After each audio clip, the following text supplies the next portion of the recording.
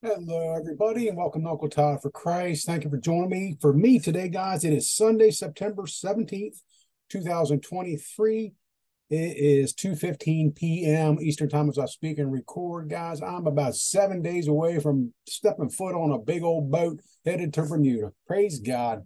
And praise God for each of you to join me and just get in this word, this devotional, the 365 daily reminders of Jesus' love for us out of our daily bread. Guys, just praying you are having an amazing day. Hallelujah. Today's title, Scattered Fruit. I glanced ahead at this one. I thought it was going to talk about us. I thought it was going to talk about the body of Christ, the believers, as far as scattered fruit, but it doesn't. But that title alone is speaking to me. Scattered fruit, not us guys, although we are. Anyway, our studies today, folks, the important part, Gospel of John, chapter 13. We're not in 14 or 15 today. We're in 13, verses 3 through 15. And that's the account of Jesus washing the disciples' feet. That's why I've got today's background. Man, just think about that. Jesus knew, he knew it was just around the corner. And yet he took off his own gown, tied around his waist, tied a towel around his waist, different translations. Guys, it doesn't matter what Jesus is wearing, in my opinion. The fact that he got down on his knees, his hands and knees, and washed the disciples' feet, knowing they would deny him, they would betray him, they would not stand by him, they would throw him under the bus. They would, guys, he still washed their feet because back then, if you want to get theological about it, if your feet were clean, you were clean.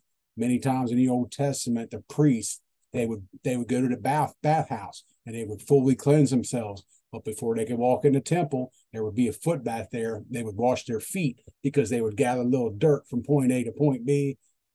You understand, guys? Just entering the presence of the Lord cleansed. We're talking spiritually clean. So John 13, 3 through 15. And our leadoff verse, I'm sorry, guys. Our leadoff verse is 1 Corinthians chapter 11, verse 1. And this is what Paul tells the church in Corinth. Follow my example as I follow the example of Christ. And think about that. Here's Paul following Jesus, his example. Who did Jesus follow? He followed the Father. We've learned that in some of our studies. Jesus said nothing or did nothing without conferring with the Father first. The other day, what would Jesus do? Pray first.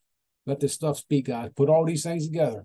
This isn't just a one-day daily devotion to get you through today, although it will. You take all this stuff, you put all of it together. Holy Spirit buffet of the Word of God, and this, man, is awesome. Vernon Grounds writes this today, folks. The story is told of a Christian serving in the armed forces who was home on furlough. I don't know if that's Hacksaw Ridge or not. Could have been that guy. I forget his name. Great movie. He was rushing to catch his train when he ran into a fruit stand on the station platform, knocking most of the piled up apples to the ground. Man, he was in a hurry to get home. The young boy who operated the stand tried to pick up his scattered fruit, but was having difficulty. The apologetic serviceman put down his luggage and started collecting the apples. That's beautiful. He polished each one with his handkerchief and put it back on the counter. Not only did he pick up his own mess, guys, he made it better than it was when you know what I'm saying? He polished, he didn't polish them apples. He didn't have to pick up the apples. He didn't have to, but that was the Christ likeness in him. So impressed was the boy that he asked gratefully, Soldier, are you Jesus? Shoo. With a smile, the soldier replied, No, but I'm trying to be like him. God, that man, are we saying that or not? Are we saying it? Sometimes as we hurry about our own responsibilities, we become too busy to care about other people. But we must remember that Jesus urges us to show kindness and concern for our fellow travelers. He set the example for us in John 13 by being a servant. We need to take the time to be helpful also. Would anyone ask of us, Are you Jesus? And could we honestly respond, No, I'm not Jesus, but I'm trying to be like him? I mean, guys, man, if somebody asked me that, I would probably break down in tears and just nonstop give God praise and glory. But that would be my response. No, I'm not Jesus. He lives in me. Christ now lives in me, and I'm trying to be like him by the power of the Holy Spirit that dwells in me, not on my own will, not on my own accord, because this flesh can accomplish nothing. This flesh profits nothing. That's the word of God. But just total surrender and submission to him. I think we talked about submission yesterday, guys. Submit to him. Let God do his thing in you and through you for his glory. Let people see Christ in you. Amen. Christ-like kindness can open the door for a heart-touching testimony. Yes, it can. Amen. Thank you, Vernon Grounds. Don't know if I mentioned your name, brother. And our quote today, nothing is more attractive than being like Jesus. Man, that's, well, I don't know. That's a reminder of Jesus' love for us, especially if you read our studies. Again, there he is washing the disciples' feet. But guys, does anybody see Christ in you? We got to ask ourselves these things. Are we trying on our own will, according to this flesh, to be more like Christ? Because that ain't going to happen. That's just not going to work out. We just got to totally let Christ, that the Holy Spirit that dwells in us and through us, to make us more like Christ every single day, guys. Even if just little by little, day by day, these 24-hour increments, we become more like Christ. And the Bible says we do. Until that day, we become just like him. But understand something. I was talking with my brother at church today. Understand one thing right now. If you are born again, if you have surrendered your life to Christ and made him the Lord of your life, you're already 1/3 perfect. You are already 1/3 just like Jesus Christ, the same spirit, guys. That's positive affirmation right there. The word of God will back that up.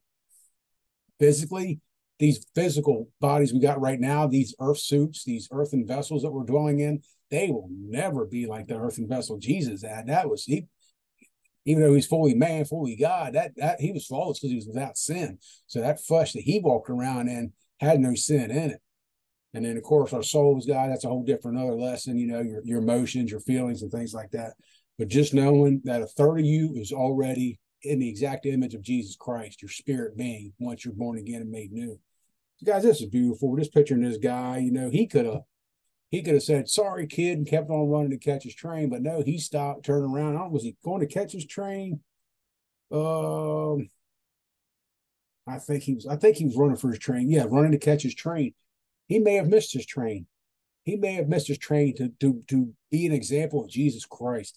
And we've said it before, you may very well be the only example of the love, the compassion, the understanding, the patience, the gratitude, the forgiveness, the thankfulness, the patience, the self, all of these holy spiritual blessings, God. You may be the very only example of Jesus Christ that somebody else will ever know.